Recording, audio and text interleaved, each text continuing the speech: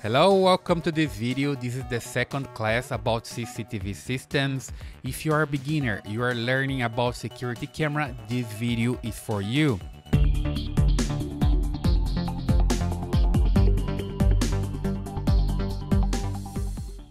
And here I'm gonna talk about internet. You can send the videos from your security cameras to the internet, all right? And don't forget to subscribe to this channel and also hit the bell notification to receive more information about new videos. Leave your thumbs up and your comments. And today I'm gonna talk about CCTV system, a quick recap about the first class. In the first class, we saw analog system with time-lapse recording, where I have a camera, it's an analog camera, recording on a VHS. So basically it's analog to analog. You have the analog signal from the camera and then this signal goes to a VHS that records also in analog format. There is no digital here.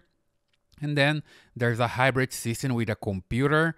So the camera is still analog camera, connects to a computer, and the computer can convert from analog to digital so you can record in digital format, all right? And then the evolution to hybrid system with DVR recording. DVR is a digital video recorder, so you can have the signals from the camera coming to the digital video recorder that converts from analog to digital and also records on a hard drive, right?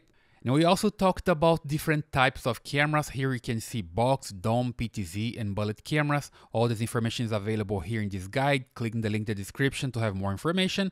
And basically the camera sends the signal to DVR using a coaxial cable, and then you can send to analog monitor or to a monitoring station because it's digital, right? So here basically you convert from analog camera to digital signal in the DVR, and then you can send to a monitoring station, and then you can send to the internet.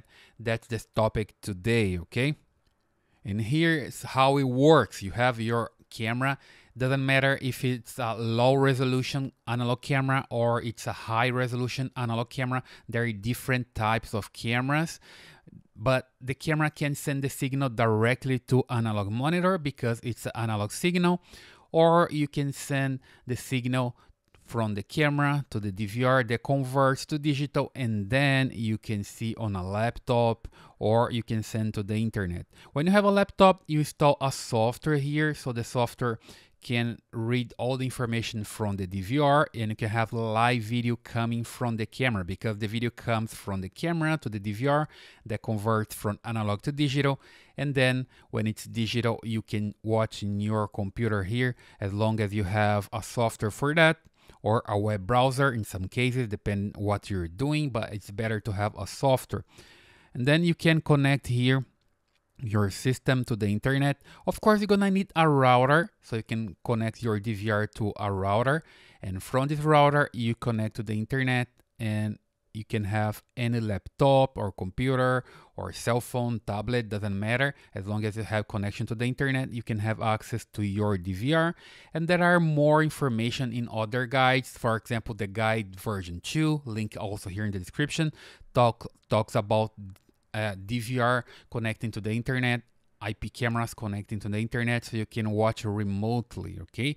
But basically this diagram is very important, that you understand that you must convert from analog to digital so you can see over the internet. Otherwise you can't send analog signal over the internet unless you convert to digital, and that's the idea. So keep this diagram in mind when you want to have internet connection to your security system. You need to connect your DVR or your IP camera when you are talking about IP camera, right? In other videos I'm gonna talk about that.